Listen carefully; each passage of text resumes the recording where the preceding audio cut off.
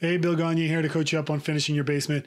And we're going to get into part 2 of how to do a basement floor plan using floorplanner.com. Now, this is not a paid promotion. I used this software maybe 8 years ago when it was free, and it's still free to do one plan. And I thought it'd be a great thing to use for people trying to plan their basement. Before we get started, I want to thank everyone who has subscribed. I've got over 200 subscribers right now, which is awesome. But what's even better is people are asking questions about how to finish their basement, which gets me super pumped so I can share what I know and lets me know people are listening and they want help. And that's the purpose of all of this. So thanks to all of you. Now, if you do find that this video helps you, do me a favor, thumbs up, a subscribe. Just makes me feel good about things, and it gives you a chance to ask me some questions, and we'll see if we can get you your basement finished. So let's dig into using the software. So we're going to go to floorplanner.com, which is what we talked about. Now, I've already set up an account. I don't think you need me to walk you through how to do an account. That's pretty simple.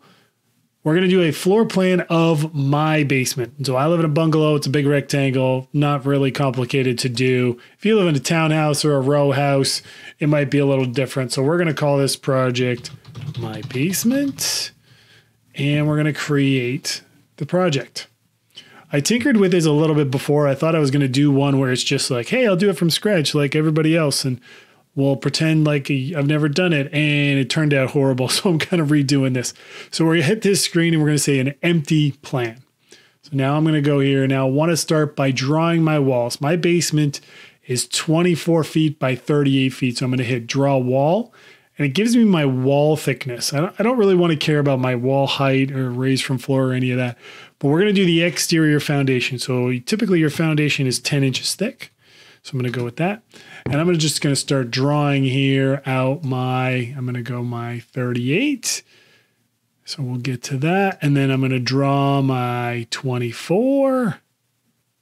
And it'll kind of snap you to the guides here. And you'll see the little lines allows you to make a big square. Well, I definitely screwed that up. But you get to kind of make it square. Okay. One of the great things is it shows you both your interior wall dimensions and exterior wall dimensions. We only really care about the interior. So let's move this a little bit to try to get our 38. So we're about 37 5/8. Okay, that's close. And we're going to go a little bit down. We are 24 1/4. I'm good with that. So this is my overall basement. Now I'm going to go back to my wall drawing tool here. I'm going to make the interior wall dimensions. So those are 4.5. You're going to use a 3.5 inch stud, drywall 1/2 inch on both sides. So we're going to do 4.5 inch walls. I have a wall right down the middle, which is my load bearing wall. And I'm going to snap that right in there. I'm going to extend this over a little bit. I'm going to click here. So now I've got that. So it shows if on my side here, the two sides, what the width there's or the dimension is between these two. And here I got 11 foot 11 and 11 foot 8. So you can move that a little bit if you want to make it equidistant or whatever you need it to be. I've kind of started my basement already. Most of it's finished. I got one room that's left to get done. Well, I mean, the others are all in various states of disrepair, but that's neither here nor there. We're here to talk about you and not me. One of the things I run into last time was it kind of messed me up with, it didn't allow me to make a room. So what we're doing here is splitting it with my load bearing wall. No, that didn't go where I wanted. I want it to be perfectly even. There you go. I'm going to add another wall. So let's go draw a wall. I have a little office over here that I built that my kids have since taken over. So it's now going to be classified as a kid's room. And then I have a little utility space here. I've got the side of my stairwell over here. And then I've got a laundry room, utility room, and bathroom all in this corner. Why did it do that? Let's go back here. Can I escape that? Okay, there we go. So we're going to draw our wall here. I got another wall right there. And I've got a wall here. So I can now want to just connect these two, make sure everything's all connected so that my walls are sexy. Now, you can go in and label these rooms. So if you click on it once, it says unnamed room type. So this is my cardio room. So you want to click house. It's the type of building. This is my sort of living room downstairs. We'll call this what used to be my office. Now it's the kids' room. They've taken that over. This is the utility room. So you can go down and click that. We'll just one click. I keep double clicking. It only needs one. This is a bathroom. This is another utility room. I have a water softener and a furnace. They're both in different rooms. And then I have some stairs coming down. So it gets a little tricky when you have to do stairs, but it's not that complicated. So I'm going to find the stairs that represent my stairs, and I'm going to put them right here.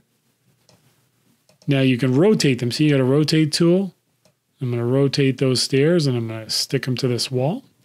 Now I'm going to build the outside wall to those other stairs. Now there's that. And it's got a little bit of a landing. So this turns up the stairs to my second floor. Click here to end the wall, extend that, and connect. So this, now each wall is now a different section. So I can actually delete this because I have an opening there going down to my basement.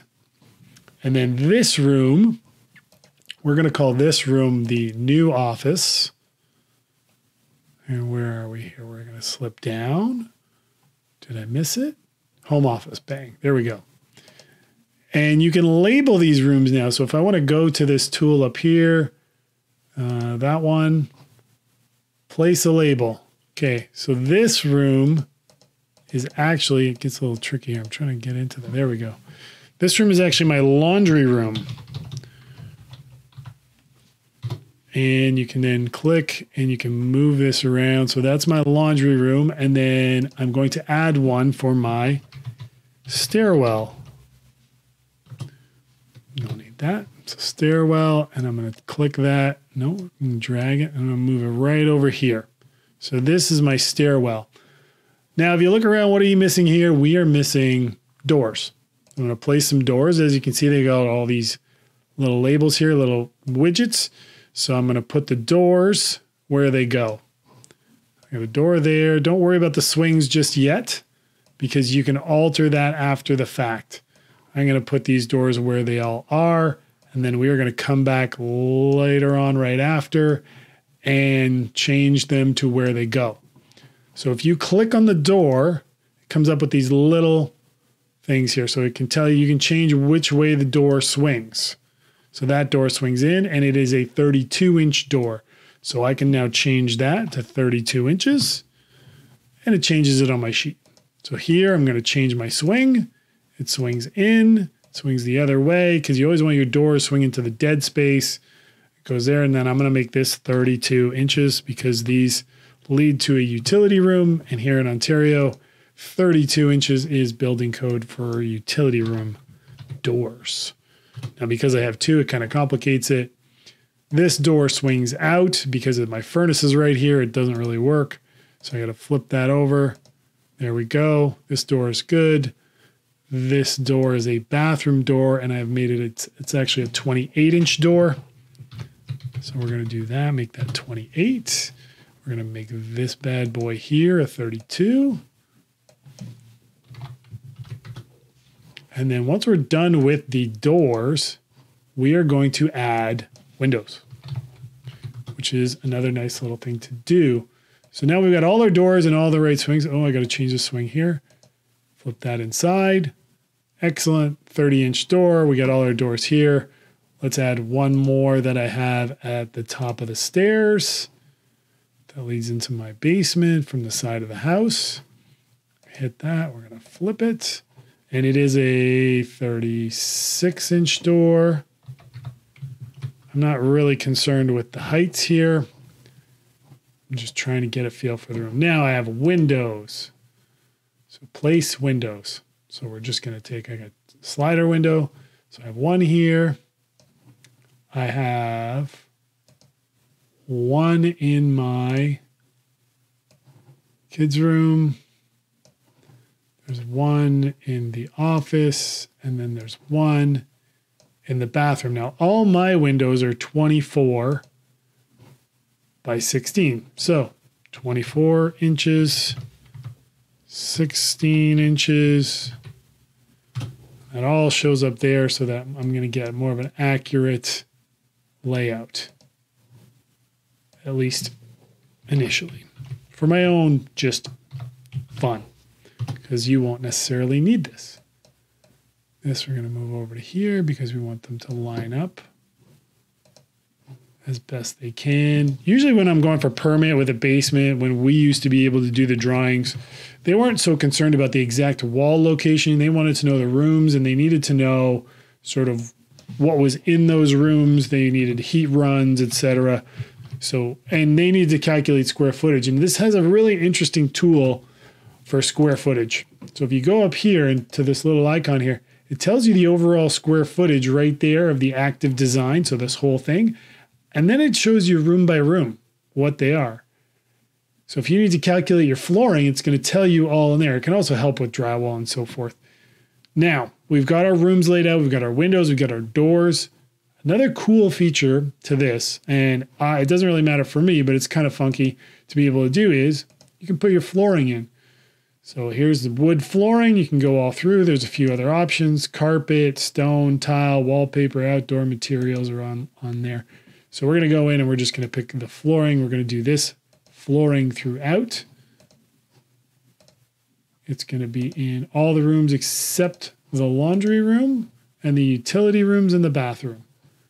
So click there. We'll get into that. You can also change the colors of your walls and stuff. There's a little 3D design. I don't know how useful that's going to be for you. So the laundry room here, I want to put tile.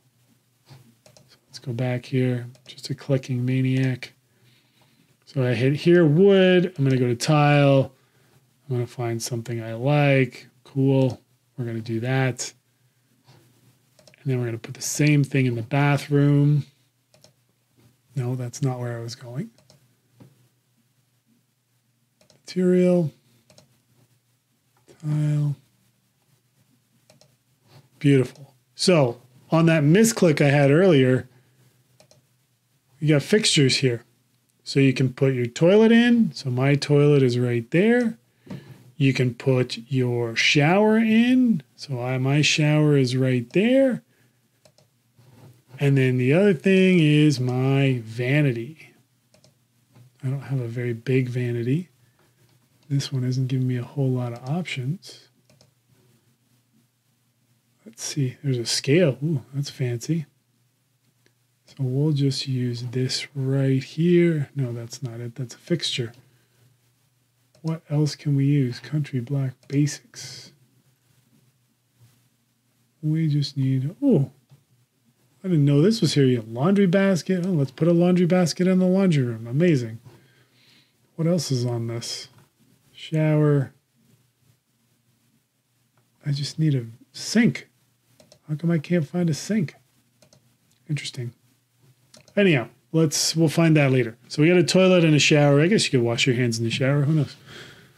You figured out your flooring. The square footage feature here is pretty cool. So if you wanted to order your flooring for these rooms, your living area, your home office, 156, your kids' rooms, 129, you add the waste. Typically, we add about 10% waste to our calculation, and that does a nice little feature for you. You can figure out how many doors you need to order to hang and the sizes. That can guide you through. You're going to calculate your drywall through this as well, and it'll help with paint. You can take this floor plan sometimes and take it to a supplier, say your local big box store, Home Depot, Lowe's, Rona, wherever you are, and ask them to provide you a straight up material quote for your drawing. And because your drawing will have square footage on it, they'll be able to do that.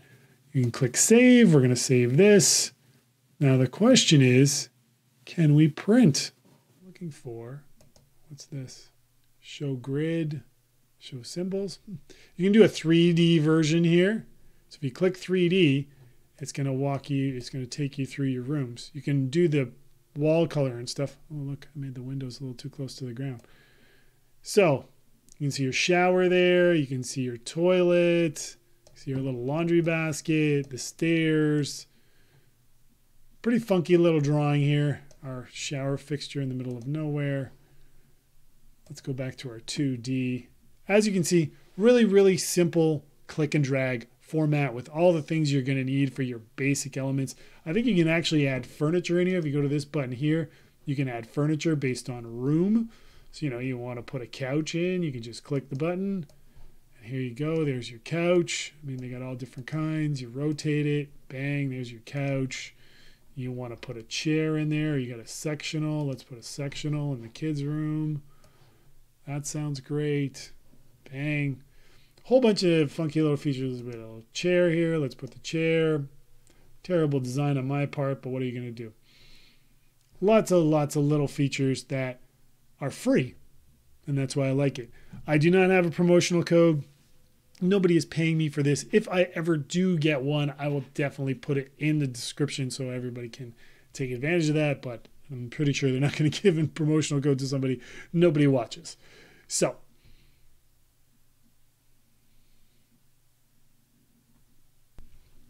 is there a way to print it?